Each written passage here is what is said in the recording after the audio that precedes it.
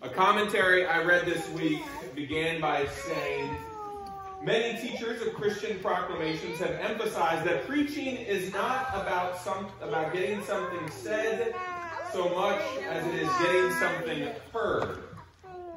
But here, that is in our passage today, Jesus makes quite clear that for him, preaching is not so much getting something heard as it is getting something done. Today we hear the end of Jesus' Sermon on the Mount. For the first time in about a month and a half, we have a line of scripture that doesn't include Jesus saying something. And as Jesus closes out this sermon, we are left to consider what it means to hear God preach. What does it mean to hear the Word of God? What are the implications that a sermon or that a preached word has on our lives? And what is the purpose of having this wisdom, this guiding presence of God given to us? You know, as a pastor, I hope that my sermons call us to action.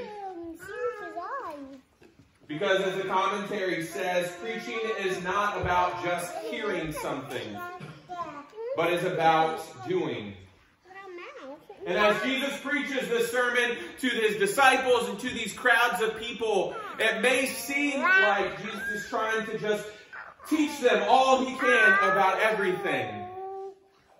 But we are reminded here at the end that Jesus is inviting those who have heard these words in the Sermon on the Mount to consider what these words actually mean in their lives. And not just about hearing these words, but about doing them. And about living them out in our daily lives. And we hear the importance of these words placed upon these people when Matthew, the writer of this gospel, tells us when Jesus had finished that the crowds were astounded because of his authority. They felt as though he was teaching them from a place of high honor. They felt as if his words had a weight of gravity to them. This was no ordinary rabbi who was teaching them. And how do we know this? Because of these words that Jesus uses to finish this sermon. Look with me for a second at verse 21. Jesus says, "Not everyone who says to me, 'Lord, Lord,' will enter the kingdom of heaven, but only one who does the will of my Father in heaven." There are implications that we could never even have imagined as Jesus preaches those words. Implications for the basis of our faith. Implications for the very nature of being Christians. And one of the most basic creeds that comes out of Scriptures. It is the creedal foundation that Jesus Christ is our Lord. And Matthew sets before us this understanding of the lordship of Christ, and thereby gives us a belief system that we build off of as we seek to live out our lives according to the will of God. For if we declare that Jesus Christ is the Lord of our lives, the Lord of the kingdom of heaven, then we have to be willing to live with the notion that it functionally transforms our lives. It impacts the way we interact with family, friends, neighbors, strangers. It impacts the way we interact with our community, the way we impact with our government, it impacts the way we interact with our world. All of these things around us are changed because we believe that Jesus Christ is the Lord of heaven and earth. And therefore, we have work to do. Now, I want to pause there for a second because I don't want you to hear me incorrectly. I want you to know that we are saved and justified through faith alone. And we as Wesleyans and Christians believe that God's grace saves us. Amen? Amen. We believe that God's grace saves us. So let's pause right there because I don't want to be misconstrued that we have to do work to be saved. I want the Board of Ordained Ministry to know that so they don't take this beautiful stole away from me. I like it. I like wearing it. But if Jesus teaches us anything, it is that if we believe that we are saved by grace, if we are going to confess that Jesus Christ is Lord, then we better act like it. We better act like it. And that is what Jesus is telling us here today.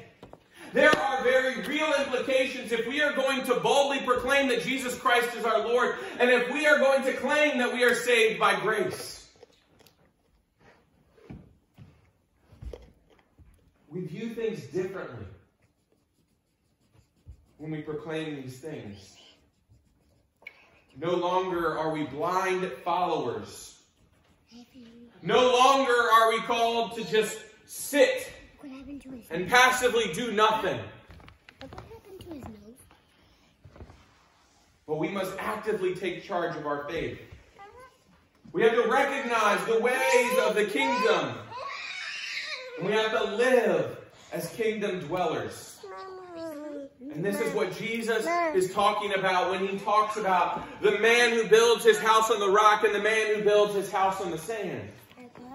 You see, the foundation of our faith is the Lordship of Christ. And the foundation of our faith is what we build the rest of our faith upon. And so if we truly build our foundation on this understanding that Christ is Lord, then our faith is firm and cannot be swayed. But as soon as we begin to bring our own selfishness, our own actions into this foundation of our faith, as soon as we try and set stipulations on what it actually means, we begin to crumble that foundation. And the house of faith that we build is built on top of sand and can easily be swayed and crumbled. So here we go. I've been talking about it for a while, and you probably are wondering, what does it mean that Jesus Christ is our Lord? Well, it means that Jesus takes a place of authority in our lives. There's a reason that the people in this passage listen to Jesus. It means that we believe no one or nothing has authority over him. And that to live that way impacts our daily manner of living. It means we have no allegiances above God. It means we serve no one except our Lord Jesus. The implication is that Jesus is the Lord of the kingdom. And just as we think back to the Middle Ages and the times of kingdoms, each kingdom has a Lord. However, unlike those kingdoms of the Middle Ages, this kingdom has no bounds. This kingdom stretches across the entire world. And this kingdom has one Lord. And nothing and no one can take the place of Jesus as Lord of our kingdom. We are not driven by society. We are not driven by any entity other than Christ our Lord. This is why it is the first and greatest creedal affirmation of our church. When the early church was together, they did not have the Apostles' Creed. They did not have the Nicene Creed. They had one 4-word sentence that they proclaimed. And we should consider, as we model our communities here and now after this understanding,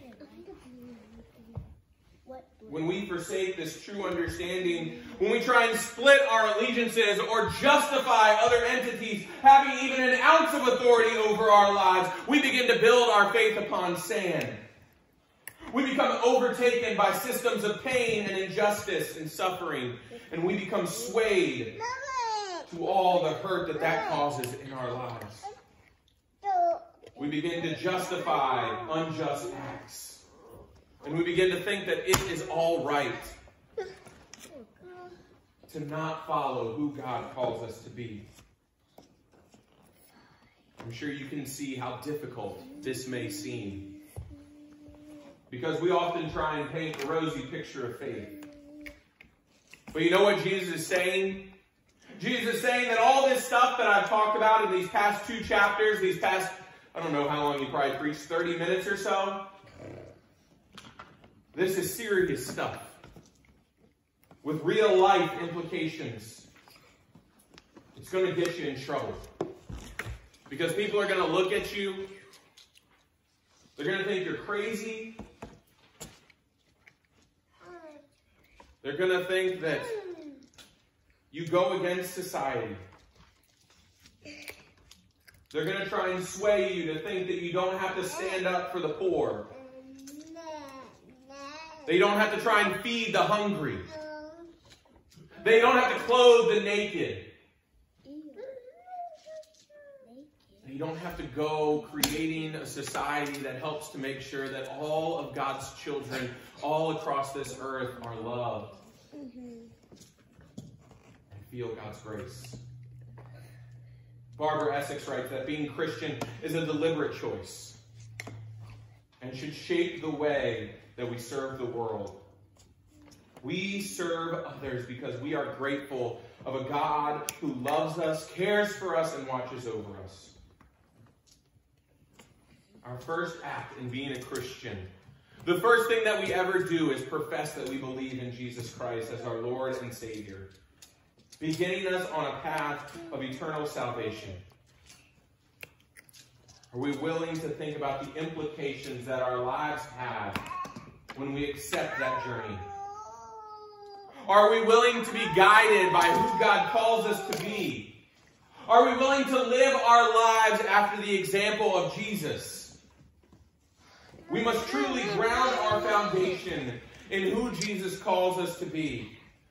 We cannot merely blindly follow a Savior. We cannot just come and think we're doing enough just by sitting in these pews or just by doing the basic acts of our faith. No, we have to live our lives the way that Jesus calls us to live, going out and helping others.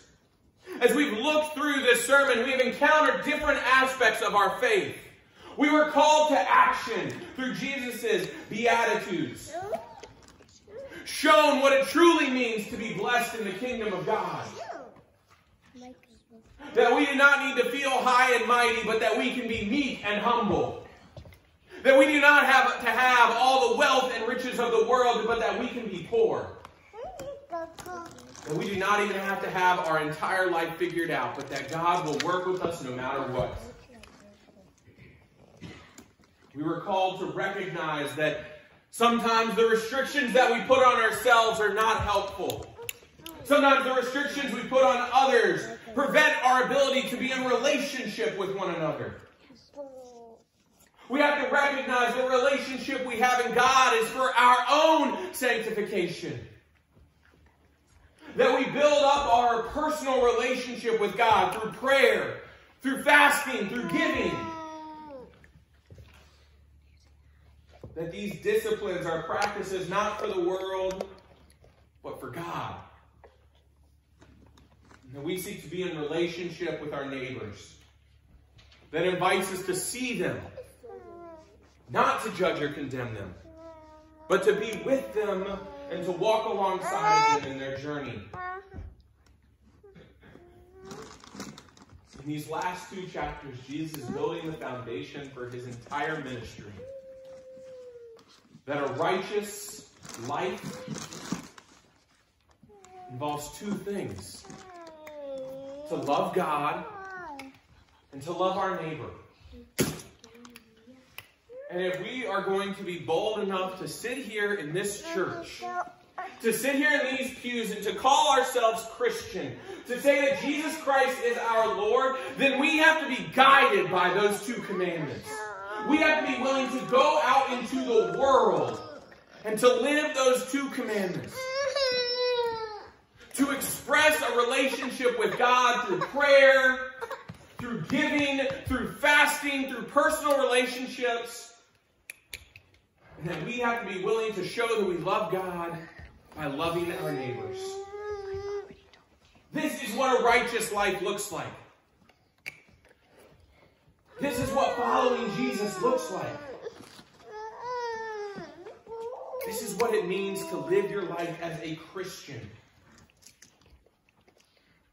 And so as you reflect on these past two chapters in Matthew, And if you haven't been with us this whole time, if you've missed a week or two, I invite you to go back. All of our sermons are online. Just go back and read Matthew 5 through 7 and see all these things that Jesus says. But Jesus closes out this sermon by placing himself in a place of authority. And so what do these words mean to you? How are you going to take these words? What persons, places, loyalties, allegiances have you given more authority than Jesus? How are you becoming aware of those places, those things that you're trying to give authority? And how are you seeking to make Christ the ultimate authority figure in your life? And how is Christ calling you to offer love where there might not be love present? Because Christ is saying that he is Lord, and now it is up to us to act like it. And so who are you called to go and to serve? Proclaim that Jesus Christ is Lord, and live like it. Amen.